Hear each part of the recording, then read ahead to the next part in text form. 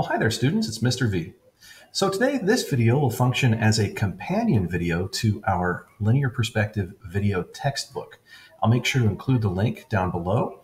And specifically, we're going to be looking at bounding boxes. So in that big video, which functions as a textbook for my students, we cover what a bounding box is, why we use it, and how to manipulate them in perspective. Today is going to just be kind of a side video on that. So we explore how to do really interesting things with it in terms of like drawing it in the z-axis and taking pieces of it apart. Because in my video textbook, I don't really go too deep. So with that, let's get started. Quick review. A bounding box is used to put a thing into perspective without guessing.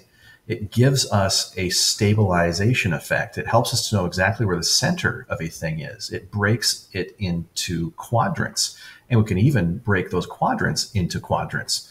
And one of the reasons we do this is because foreshortening. Foreshortening, as you know, is the convergence effect where forms are distorted based on where they're at in 3D space. And so whether this letter K is laying on the ground or standing up like a wall, when it is receding away from the eye, all of its angles and sides get really distorted. This naturally occurs, and we see it every day. And in order to make our work believable, we need to follow these rules. And so by understanding a bounding box, first, it will help you foreshorten later on. If you do this enough, you'll be able to foreshorten without using a bounding box by using educated, informed, not really guesswork, but decisions. We're going to look at building a bounding box and playing with it on a 1 point and then with a 2 point. So 1 point, we'll be drawing bounding boxes flat on the ground on the z-axis and then standing upright on the z-axis. And then in 2 point, we'll be building them the exact same manner, except the major difference that you're going to see, going back to the difference between 1 and 2 point, is that with 1 point, see there is an x-axis. There's flat horizontal lines, right? There are none in 2 point. Everything is slanted. Everything goes to VP. There's just y-axis verticals and z-axes that go to the right and to the left. So with that, let us begin. So I'm just going to start with a very basic horizon line and our vanishing point here. And I'm going to create my bounding box using the color red and then draw on top of that with a different color later, just to show you in general how to use the ruler. So let's start with one vanishing point and we'll draw them standing up. So to draw a bounding box, we first need to have a unit. So I'm going to connect an edge to VP and let's get a unit drawn. Bam, 1 unit. Next, we need to find center. And so by connecting the corners, that finds center for us right here. And then we connect center to our vanishing point. And so if I want to place another bounding box here, clone this segment, remember we go from the outside corner, inside middle. Again, for how this works, you should be familiar with it already after referencing the video textbook. And after doing that, this new intersection point that we've created has just made a new unit. To make another unit over here, again, for the new unit we've created, outside corner, inside middle. Draw through, and where it intersects on the bottom line, that shows the beginning of a new unit. One common mistake I see beginners do is that their y-axes are not perfectly 90 degrees vertical. Make sure that when you're dealing with all of these slants, that your y-axis is 90 degrees perpendicular with horizon each time. And again, you can just create repeating forms this way very, very easily. So the same process is used to break things up. So let's say we want to take this portion of the box and move it up here along the z-axis, just clone it and move it up. Well, we take it and we need to find center. And that has actually already been done for us a little bit here with this line. So we're using lines that already exist. And we have center for this little box. And now remember the direction you want to go, extend the left, the right, and the middle of that piece upward. And then we're going this way. So outside corner, inside middle, draw through. And where that new intersection is, connect it. So the question, another area that beginners get mistaken with is they think they need to flatten it out. Remember, this is along the z-axis, meaning we need to follow along our vanishing point in order to see where to close off the top. If we want to clone this one more time, what I'll do is just extend my sides to make room for it, extend center, and we've already got the left and the right sides of our segment here. So again, outside corner, inside middle, connect to your vanishing point to close off the side. The reason I teach this to students is it really helps students get to the point where they are intuitive, meaning they don't have to think really about what lines line up to what vanishing points. This really makes it so you do it by feeling and you do it correctly. All right, so what I'm going to do now is just draw on top of it using a different color. Let's do black. And using my brush here, I'm going to basically just outline the overall shape that I've just built here. So the red would represent junk lines that you will get rid of, and the black represents the lines for the form that you intended to create.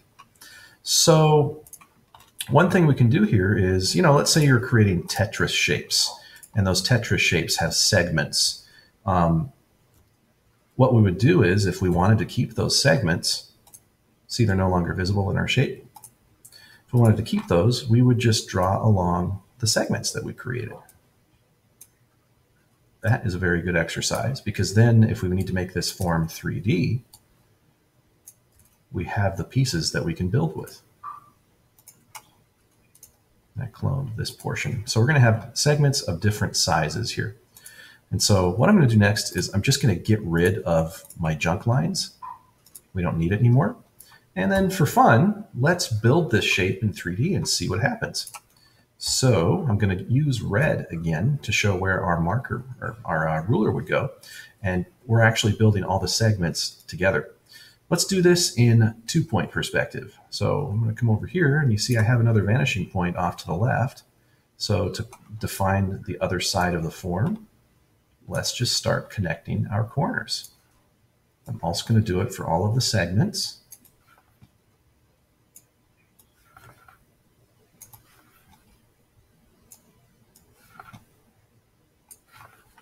And I'm also going to do it for these ones up here. We're going to have a little bit of a mess showing up, especially in this area. So one of the things that happens when you have more corners and more edges to work with, you get a lot more junk lines. So the good news is we get to choose how thick this form is going to be. So in my layer with my black color here, I'm just going to close off the sides of my forms. So this is the top line. All right, so this would start and stop here.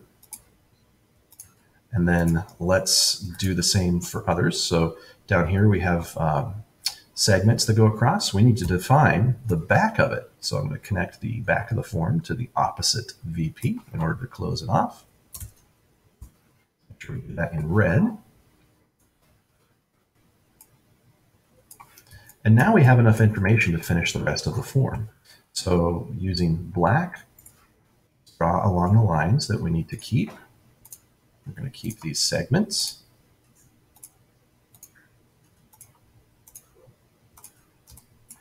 And then the question is, how do we close it off here? Do we guess? Do we do it here? Do we do it here? Well, the back corner of that cube is already visible. So all you would do is draw through in order to find this little hidden area. And then using black, we'll take the corner. And then we get rid of all of our junk lines.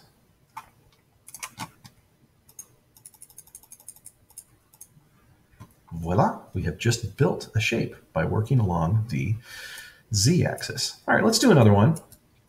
And in this one, I'm going to lay it flat on the ground, just like a doormat. So again, starting with the color red, We're going to basically have a form that looks like this. We're going to do it in 1-point perspective here just to kind of understand the concept, and then we might do it in 2-point afterward. So we're basically going to have a doormat that is flat on the ground, kind of like this. So using our grid, we need to make 1 unit. So define 1 unit right there. And then in order to continue repeating that unit, let's find center of that unit by connecting the corners, and there's center. Again, the benefit with this is that it eliminates any guesswork. Because foreshortening distorts, oftentimes center is not where we think it would be. So now we're going to continue repeating down this line. So outside corner, inside middle, draw through. And with this new intersection, I'm going to carry that unit over here. Now remember, we're doing this right now in 1 point, which means we do have an x-axis. We have flat horizontal lines. Let's clone this unit and put it up here. So for this individual unit, outside corner, inside middle, draw through. Here's our new intersection point and x-axis. Let's do it a couple more times. Outside corner, inside middle, draw through, close it off. Outside corner, inside middle, draw through, close it off. So what I'm going to do now is I'm going to do something very similar to what we did with the shape above, and that is I'm going to replicate an existing portion here. So let's take this, actually let's take this cube, and I'm going to put it over here. So it's already partially sliced in half, so let's continue. So find center within the cube. We're going to be moving it over to the left, and again this is 1 point, so we will have an x-axis. So extend center, extend the top, extend the bottom. And now, any one of these corners here would work. Outside corner, inside middle, draw through, and where this new intersection is, we will close it off using the z-axis because it's on the z-axis plane, right? Let's do it one more time. I'm going to extend center so I have a little bit more room. Only this time, I'm going to take a portion of it. Let's take this little quadrant here. It's already partially divided in half, so let's find center on it. Extend center, outside corner, inside middle, draw through, and our new intersection will be right here, connect to vanishing point. And again, so you can see we're getting some heavy distortion to the left because the farther away from VP things get, the more stretched out and extreme the angles are. Also, we're getting a very high accumulation of junk lines. And so what I recommend that you guys do as beginners, again, is get yourself to a certain point and then get rid of the junk lines as you work, unless it's an assignment where you need to show your work, where you keep them. But let's see. So let's add, using the color black, let's keep the segments that we want. So we had one large shape here. We extended this shape outward. And we cloned this one little segment. So I'm going to keep that little piece. And now I'm going to include the segments that I had drawn in the finished work.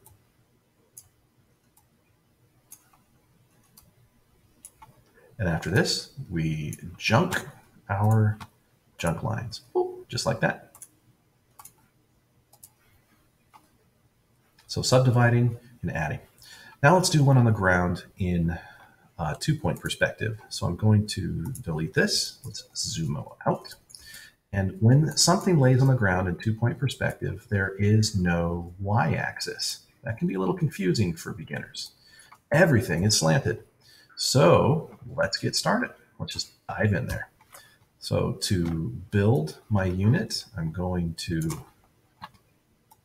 start with a segment here. Again, no verticals, no horizontals, just slants, right? And now I have my 1 unit. Let's take this single unit and clone it over this way to the right. I want to have my vanishing points visible here, so we're going to have to zoom out a little bit so we can see them. All right, so we find center. Now with center found, I mean, we could go this way. We could go, but we're going to go this way. So again, everything goes to the z-axis, whichever one you're going. We're going to be heading to the right, so I'm going to line up center to the right VP. Now let's start cloning. Outside corner, inside middle, draw through. And remember, when you draw through and you're doing this, you're not lining this up to any vanishing point. You're just trying to find this intersection by going through these 2 points. Now we need to close off the side. And to do that, we go from this intersection and we go to the opposite VP, right? Again, no horizontals, no verticals. Let's clone it again over here. Outside corner of this unit, inside middle, draw through. Here's the point we're looking for. Line it up to the opposite VP to close it off. Do it again. We'll repeat it a couple of times. And as this gets more and more intuitive, you will not need to think so hard when you're drawing forms in 3D. As a matter of fact, you could start a cube by drawing this bottom area, just like it. All right, so let's do something, again, very similar to what we did in the previous 1 point. Let's take one of these forms and clone it and put it up here. So we're actually going to take this one. So find center of the shape. There's center. We're going to move it this way to the left. So I'm going to extend center to the left VP. And within this unit, let's follow the formula. Outside corner, inside middle, draw through. Here's the little intersection that we were looking for. To close off that unit, go to opposite VP, which will be the right VP. And here is our unit. Let's do it one more time. Outside corner, inside middle, draw through. Here's our new little anchor point.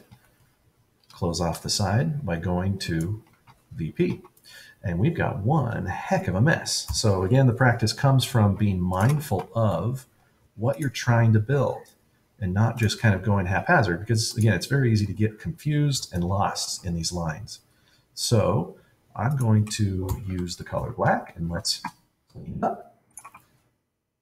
So we had a very large form here that went this far down, and I extended this segment here. So let's use the side that we're going to keep. And now the segments that we used, let's include those. Again, if you're confused, just remember when you're on the ground like a doormat, there are no y-axis vertical lines, and it's 2 points, so there are no x-axes. We're doing this entirely with slants. So let's delete the junk lines, and there we go. So this has been a little side companion video showing how to clone and play around with bounding boxes by working exclusively on the z-axis. I recommend that you do it exclusively on the z-axis in 1 point first. Then it'll make more sense when you go to 2 point, when you have no x and it's just straight up z-axis all the way.